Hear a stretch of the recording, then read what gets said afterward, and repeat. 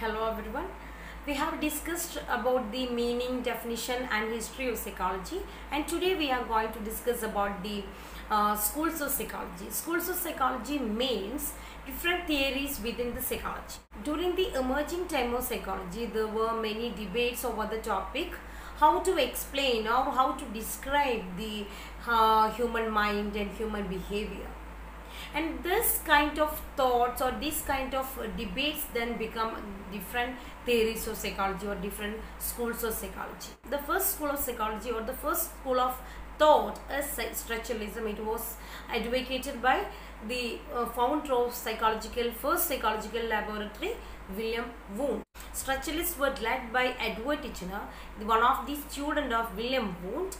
The structuralists believed that the task of psychology was to analyze the conscious experiences into basic elements and how to relate these basic elements. And actually the structuralists emphasized on the immediate experiences, so it was called as conscious experiences. Investigations were based on the technique introspection. Introspection is systematic, careful self-observation of one's conscious experiences. Through the method of introspection, they conducted their analysis of conscious experiences. Structuralists focused their work in the laboratory and sensation and perception. In the previous video, we have discussed about what is sensation and what is perception. So we know what is perception and what is sensation. So they emphasized mental structure. They defined psychology as a science that studies the conscious experiences and use the introspection as a method. However, the views of structuralists have met with certain severe critics because it relies essentially on the inner processes. So the inner processes are unreliable, limited and subjective.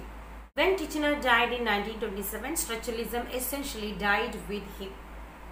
Then the next school of psychology emerged against the structuralism, which is functionalism, and it is considered the flexible school of American University. A group of psychologists, John Dewey and his students James Angel Harvey Carr of Chicago University founded a school around 1930, which is known as functionalism.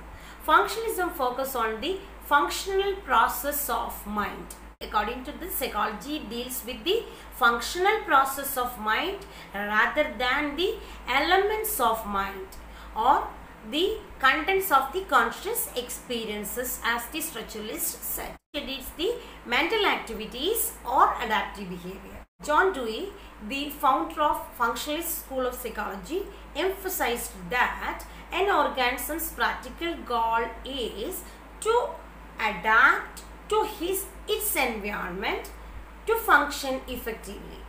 Okay, an organism's practical goal is to adapt to one's environment to function effectively. Okay, the adaptation is to function effectively in his environment. Okay, that is what John Dewey emphasized. So the focus of functionalism was on how behavior actually works to help people to live in his environment effectively. Functionalists utilize the method of direct observation rather than the introspection. Introspection is the method used by the structuralist. It is the self-observation. Let us conclude. Today we have discussed about the schools of psychology, which are structuralism and functionalism. Structuralism focus on the structure of the mental processes. Functionalism focus on the functions of mental processes. Structuralists sought to break down the mental process into their smaller ones, where functionalists believed that consciousness existed as a more continuous and changing process. Okay, so thank you for watching my video. We will discuss the other schools of psychology in the next video, and you can ask your doubts as comments and I will answer the comments. Thank you for watching my video.